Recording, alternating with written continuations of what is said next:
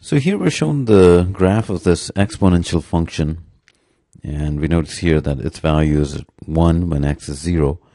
And we're also given this another function g of x is defined as 2 to the minus x, and we're asked to compare their values at different points on the graph. So first thing we need to do is to draw this out. So start with x equal to 0.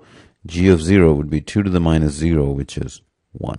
So we know that g of x is going to go here. Now the question is, what form will it have to the right and left of 0? So we can start to use some simple values. X is 1. This would be 2 to the minus 1 or half. So somewhere here.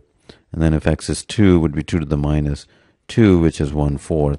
So it decreases. As x increases from 0 onward, this is going to decrease, get closer and closer to 0.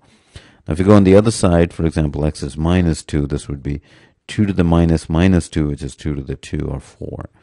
So its value would actually increase. So it would look something like this. So now it's easier to answer the questions. First one is for a. Here, f of a will be less than g of a. Then for the second one, b is on this side. F of a will be greater.